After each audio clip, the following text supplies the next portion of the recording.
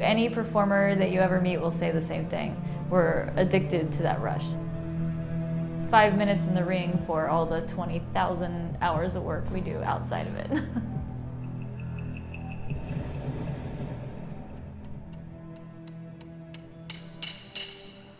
We've put 10 years into this show. Realistically, to do this, you're looking at about $10 million. We didn't have $10 million, closer to $10, but we had a lot of horses. So we started building it from the ground up. We started with just building one act after another that we could actually perform ourselves in one place or another, and just trying to build a name up and meet lots of people and put the idea out there. So the first show that we've actually done with Gladius started in Denver. And then after that, we had to break because we weren't ahead financially with it. So we came to Austin to regroup and kind of partner with a new investor. So this is actually our second city only with the full run of Gladius. The struggle is really immense. The way that we come across to the public is, put together, and the reality of it is something people wouldn't really guess about us, is it's just two of us investing every single thing that we have to try to create something that's gonna eventually take off. You're calculating, okay, I have to go do this and that and that, and I have so much fuel in the tank, and so we're definitely on the one end living very poorly.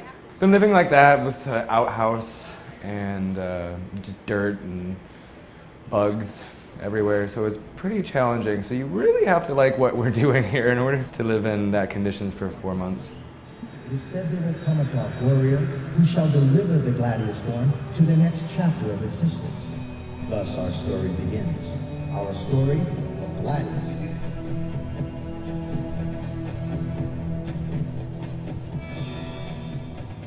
You kind of have like an obligation to fulfill a calling, and until your body breaks, or until you break your body, then you have to do it until it's over.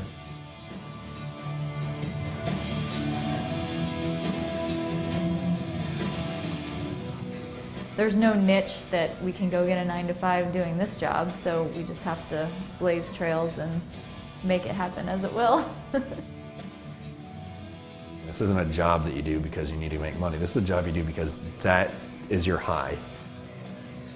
People in the show are like family, and there's a closeness and an intimacy with them, and you wanted to see it succeed, and for some reason the people that have attached themselves to the show and to the horses have like given up everything they possibly can to see the success of this show. Being a part of that feels right.